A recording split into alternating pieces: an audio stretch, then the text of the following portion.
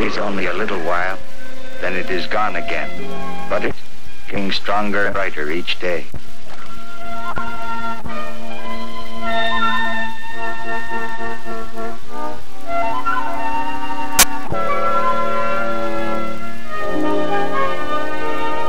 The sun has come back to us again.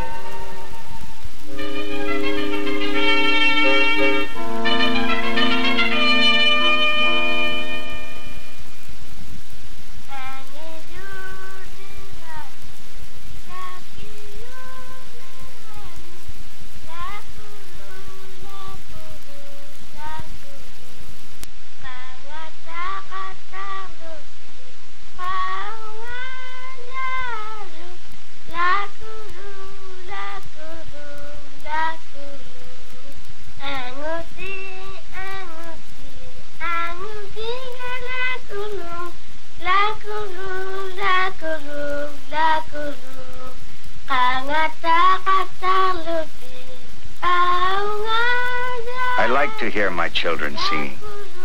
It means that life goes well in our land. Our hunt fails and we are hungry. But in the good years, with the hot spring sun beating down on the land and on the frozen sea, my people are happy.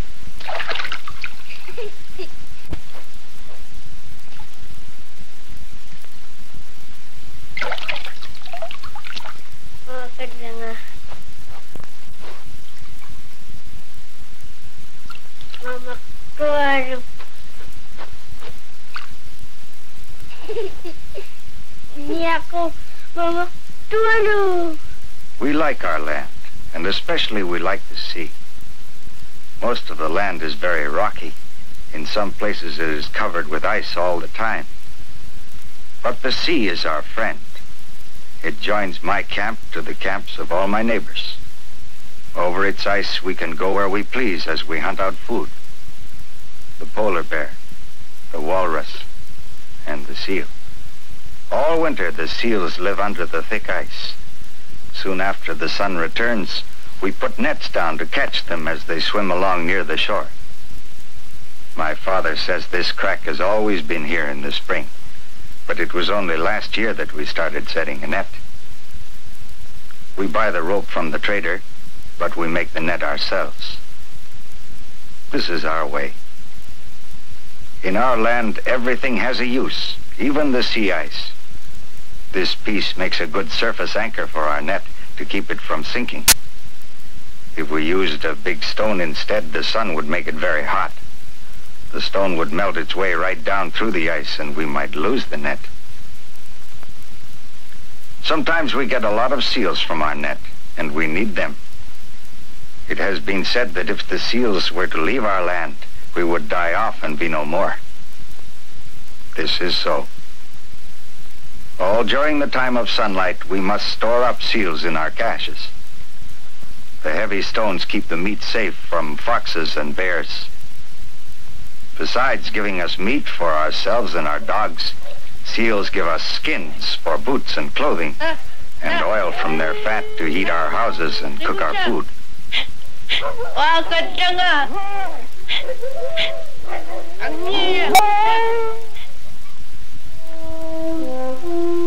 In April, with the hot sun eating up the snow on the rocks, we can do much of our work outside. The drying of the sealskin lines, the scraping of skins.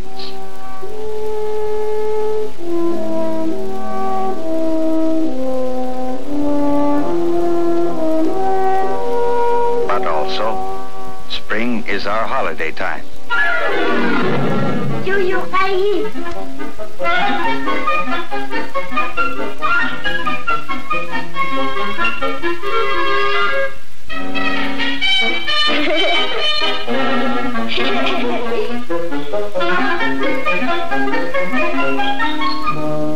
As the sun beats down on our campsite, it softens the snow, which has almost buried our little house.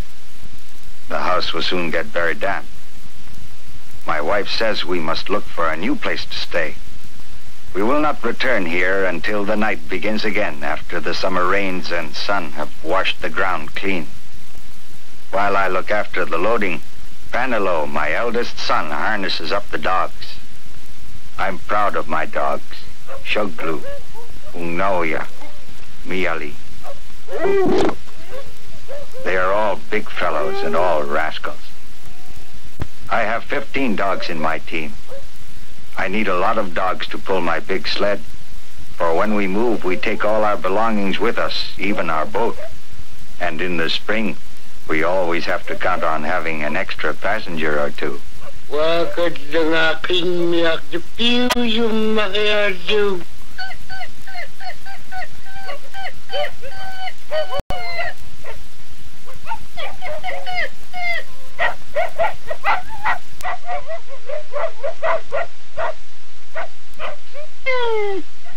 Bukanita, kaigi.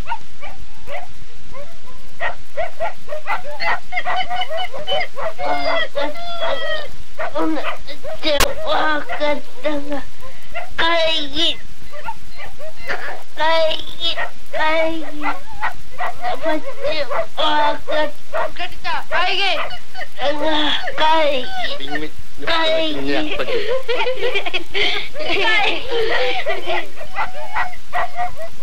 A biscuit helps fill up the big stomachs of little Mosisi and Paulusi. For loading takes time, and we never hurry unless we have good reason.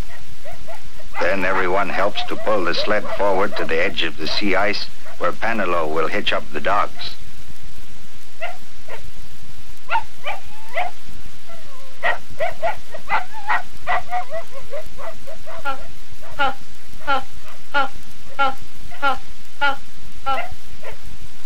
Panelo is a good boy. He learns quickly, and already he is a big help to me. I am happy this is so. Someday he will be a good hunter and trapper. Maybe as good as his father.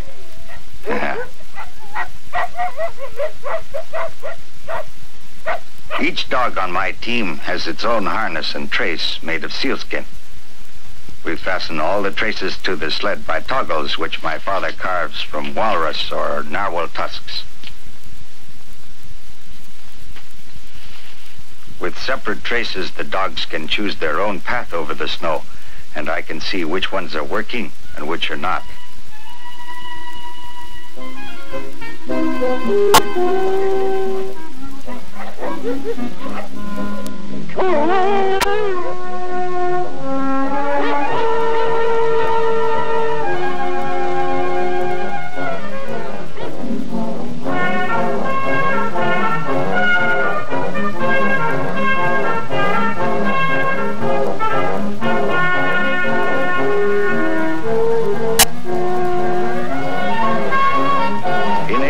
The snow on the sea ice is still hard, and our big sled pulls easily.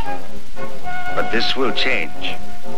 The hot sun will soften the snow. It will get wet and heavy, then melt into pools of water. For our spring camps, we like to find a nice gravel beach that has been blown clear of snow. Here we can pitch our tents away from the wet and dampness to come.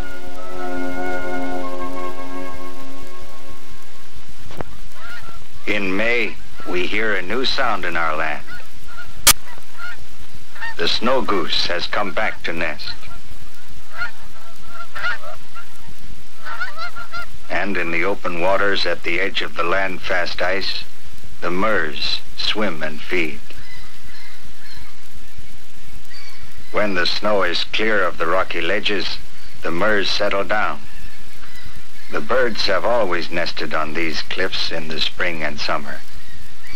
My father, his father, and his father before him have all journeyed here to gather the eggs and eat the birds.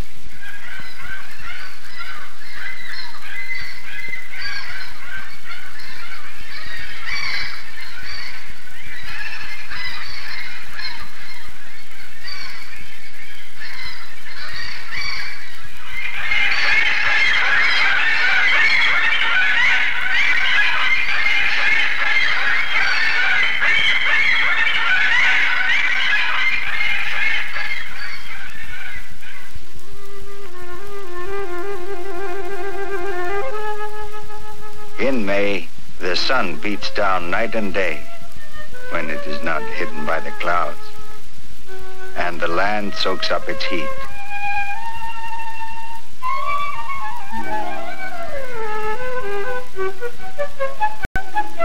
First, the snow softens and melts.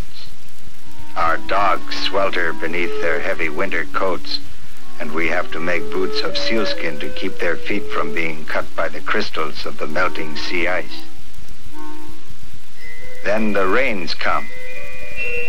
Day after day, the soft, warm rain beats down, and we see the mosses and lichens beginning to appear. We hear another new sound, the little streams running over the rocks and under the snow.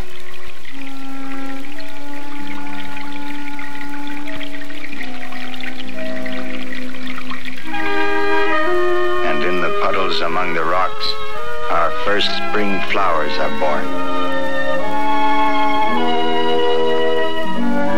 On the sea, the ice stays hard, but the snow melts, covering the ice with pools of water.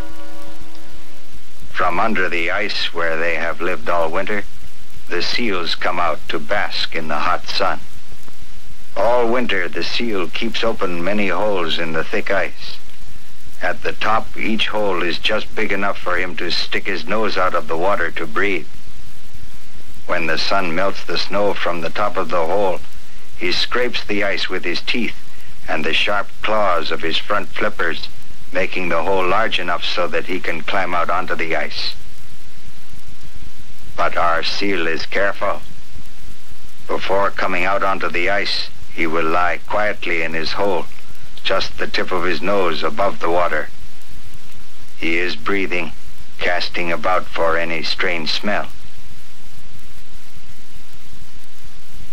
If all seems clear, he will raise his head out of the water and take a quick look around. He must always be on the lookout for Nanook, the bear, his most deadly enemy. Usually he will come up 2 or 3 times before finally coming out onto the ice.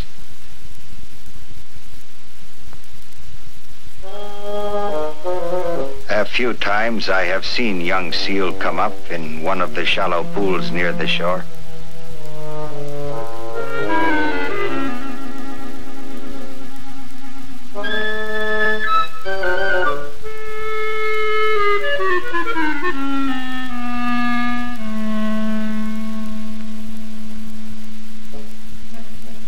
This little one is curious. He sets out to explore the ice.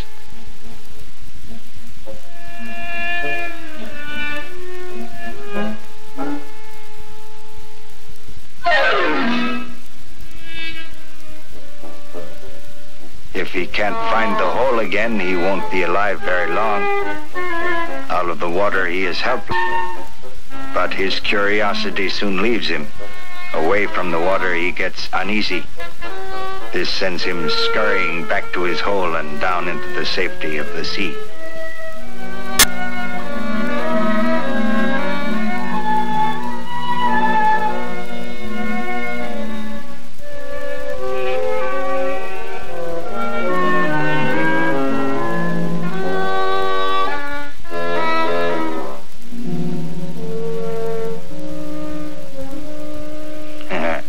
Next to the polar bear, the seal's biggest enemy is, me.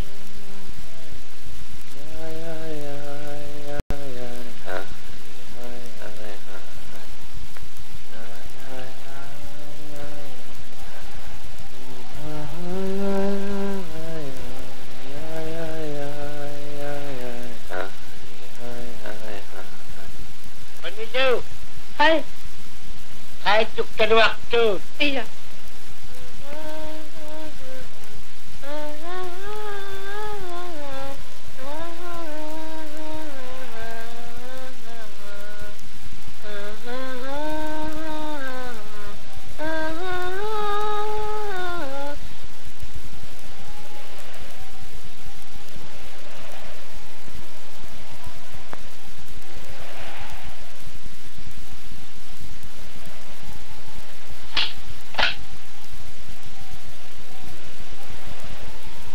Kagwaking min.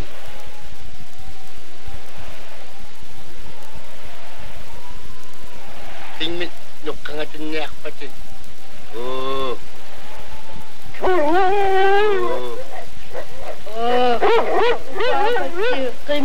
When the seal sleeps on the ice, I stalk him.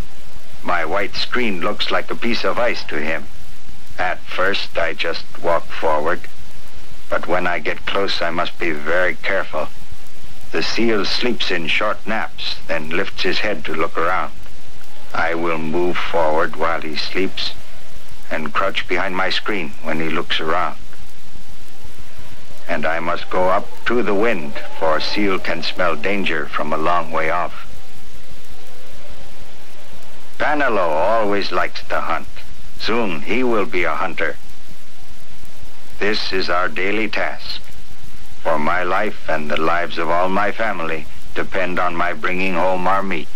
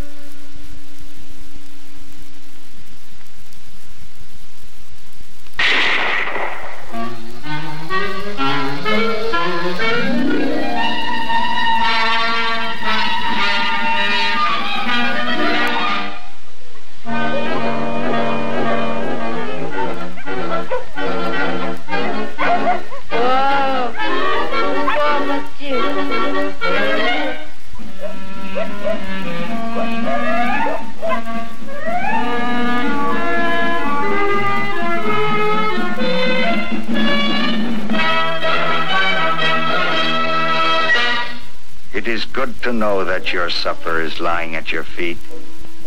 My wife will be happy tonight, for this is my first young seal this year. The meat will be tender and good.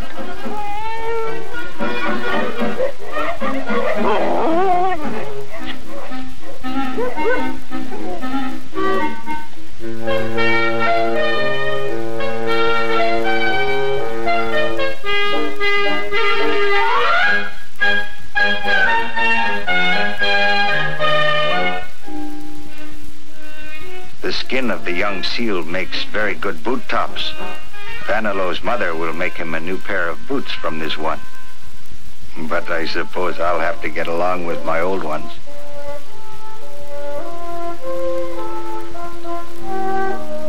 But one seal is not enough. Our hunt goes on. Each day at my camp, the dogs and ourselves eat 3 seal. And we must put some aside to cover the bad days when we cannot hunt and to fill our caches with next winter's meat.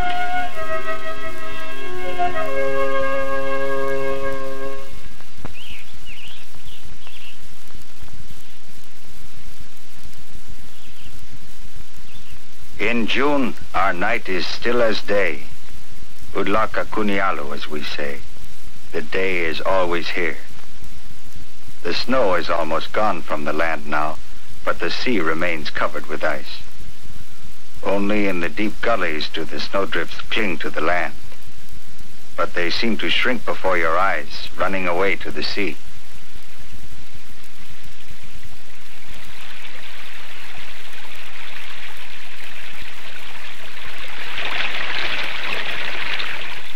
In July, we still have ice on the sea, but now it is rotten, full of holes and cracks. It is no longer our trail, yet it stops us from using our boats. The ice begins to move with wind and tide. The big floes break up into smaller ones, always on the move, first one way, then the other.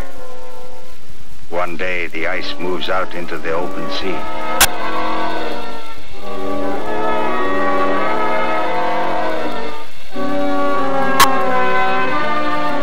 Much loose ice stays behind in the deep bays.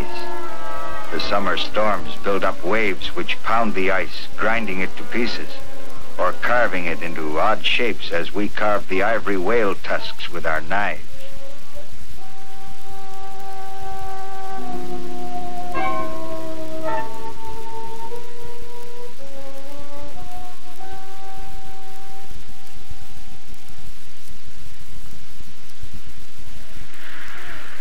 Early in August, the midnight sun still shines over our land.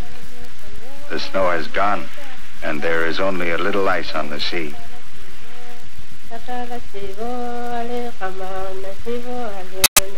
Everyone at my camp works hard, and everyone has a job to do.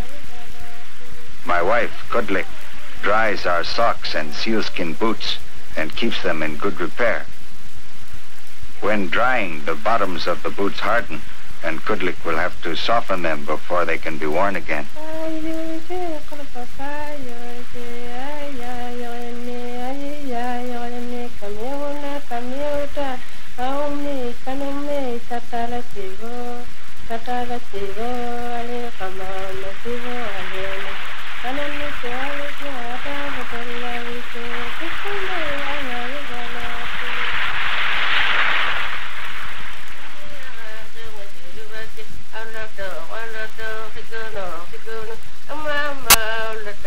My mother, Ngauya, dries and repairs the sealskins that we need for our boots and mitts. Drying of skins cannot be done during the dark months of winter. There is no sunlight. As our boot soles and mitts wear out quickly, many skins will be needed over the coming year. My mother tells me that when I was a little boy, I used to lose my mitts and come home crying for more. In one winter, she made 15 pairs just for me.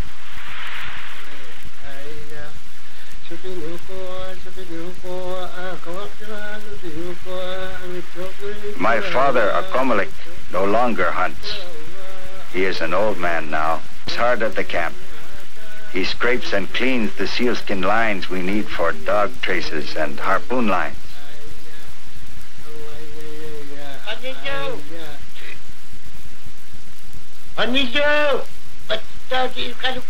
In summer, we still hunt the seal from our kayaks and canoes, but we get other food as well.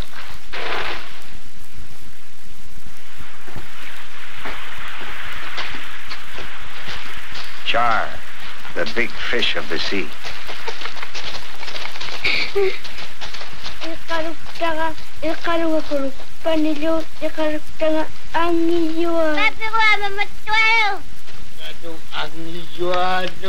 Mama ko naktuado.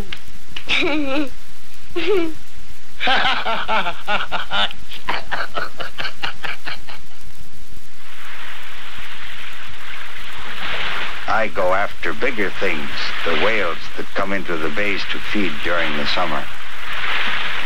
I shot this young white whale.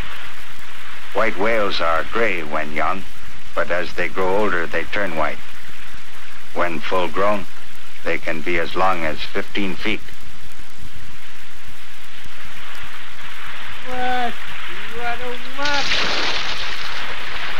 We hunt the narwhal, too.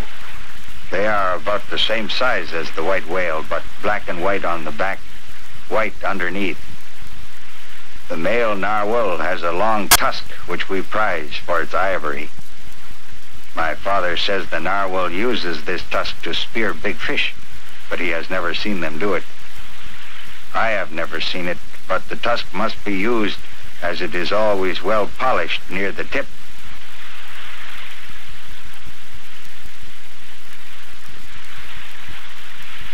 The tusk grows long.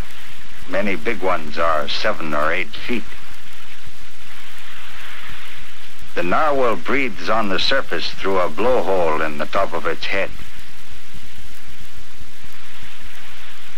They can swim as fast as we can paddle our kayaks, driving forward by thrusts of the big tail. We don't eat the meat. That goes to the dogs. We eat the muktuk, the thick layer of skin. I like muktuk better than anything else. Most Eskimos do, and kudlu is no exception.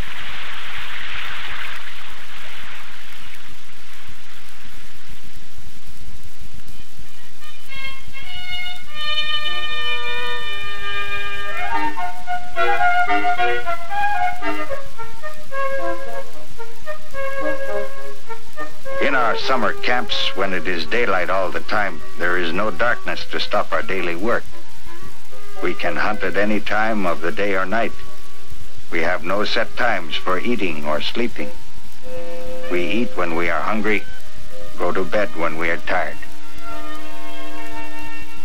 But always the first thing we do on awakening is to climb the hill back of the camp and search the sea with our telescopes, looking for whales. For we are Eskimo. Our life is the hunt.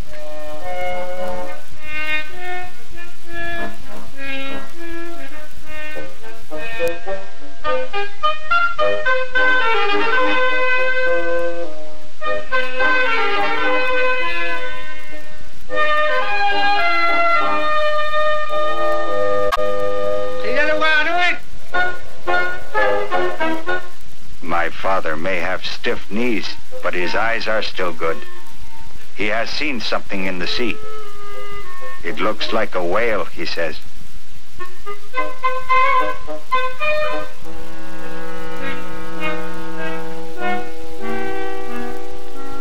And it is. More than one. 2, 3, 4 white whales feeding over a reef. And close behind, narwhal. They have come to the surface to breathe before going down again to feed.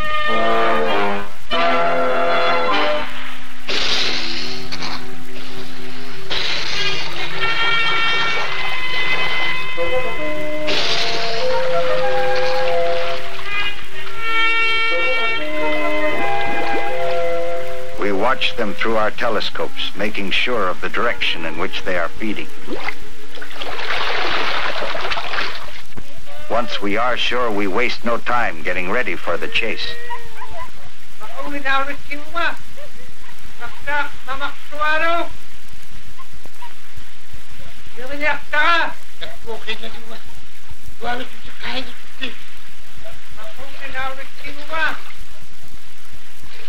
We hunt the narwhal from our canvas-covered kayaks, using harpoons for the killing.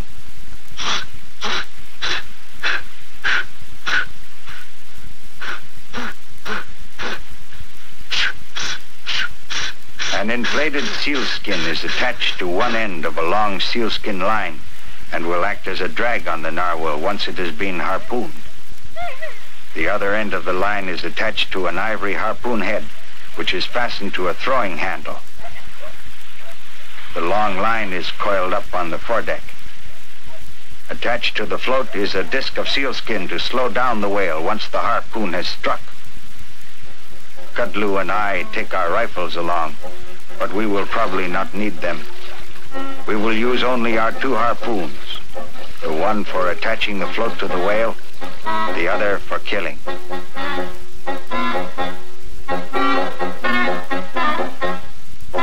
Kitchualik and the boys follow well behind in the dory. They will watch our kayaks from a distance. As soon as they see the float gone from the back deck of a kayak, they will come up, for that will mean a harpoon is in a whale.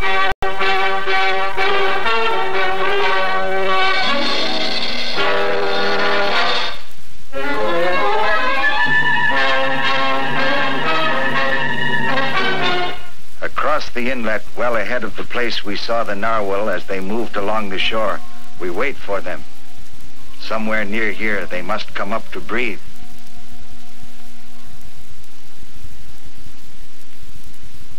There they are, but the slap of water on our kayak sends them down again. Now the chase begins. They will have to come up again soon, for they didn't have much time to breathe. We keep close to the shore, hoping the sound of our paddles will keep them in the shallow water where they cannot dive and escape.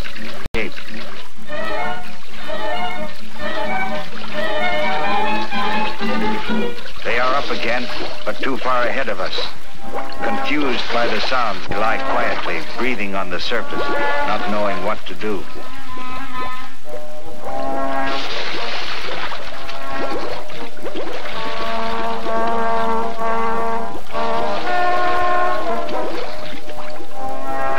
The splash of our paddles draws closer. They are off again. Rolling over on their backs, they begin to swim for their lives. We are right after them, excitement lending speed to our paddles. For when a whale rolls over and comes up, we have only a split second to throw the harpoon into his back.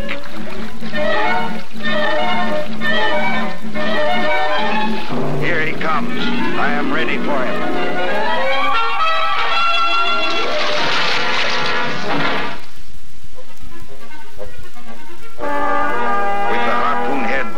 Embedded beneath its skin, the drag of the float pulls the whale to the surface.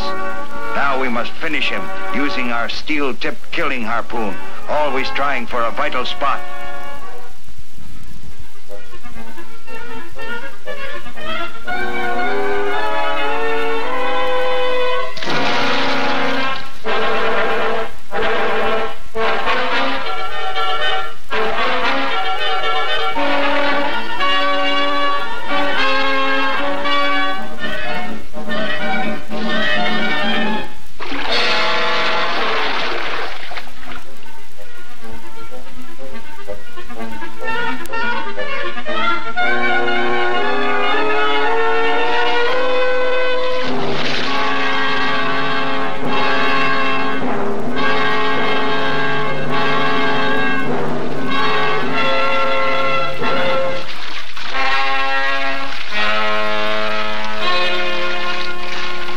The struggle is over.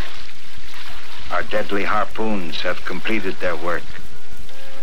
This winter we shall not be hungry. We have been given strength and courage to secure our meat. For this, we give thanks.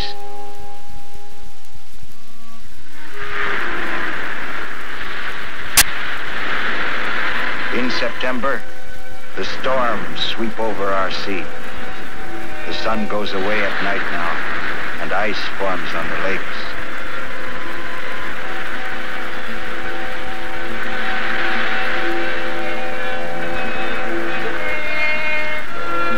In October, ice is forming on the sea, each day reaching further out into the open waters of the bay, growing thicker and thicker with every rising tide.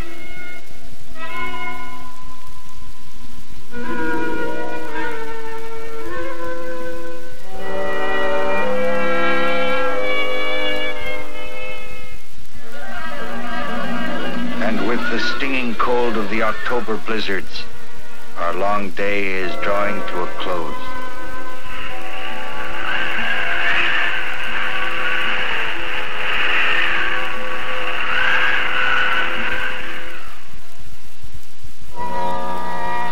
Our daylight is dying.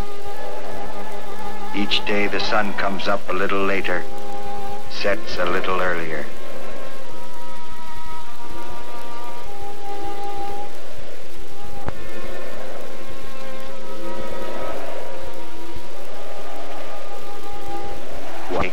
Is over our land. Tomorrow it will set and be gone. But we don't mind. Our meat caches are full.